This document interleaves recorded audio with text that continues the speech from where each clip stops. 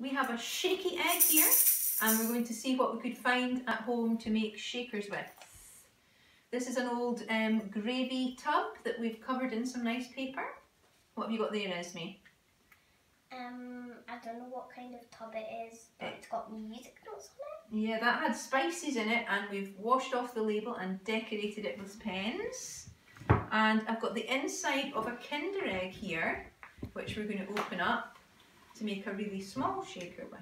So let's put some pasta into the big tub. So we don't want too much, just a wee bit in there. So it's still shaped. This is hard to hold. Can you hold it up? Okay, lovely. And we'll put some lentils in here.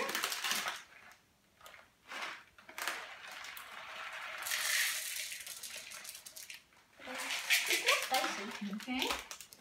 And we've got some bulgur wheat. Let's just put some tiny little grains into the Kinder Egg.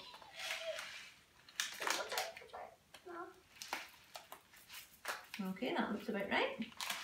And close that up. Okay, so Esme, can you play them all for us so we can hear the different sounds?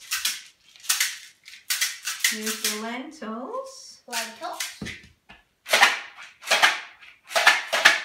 Pasta.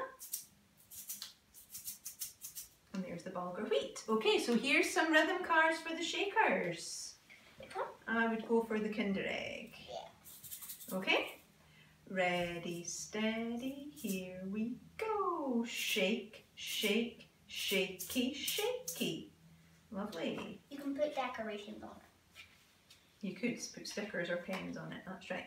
Ready, go. Shaky, shaky, shaky, shake. And the last one.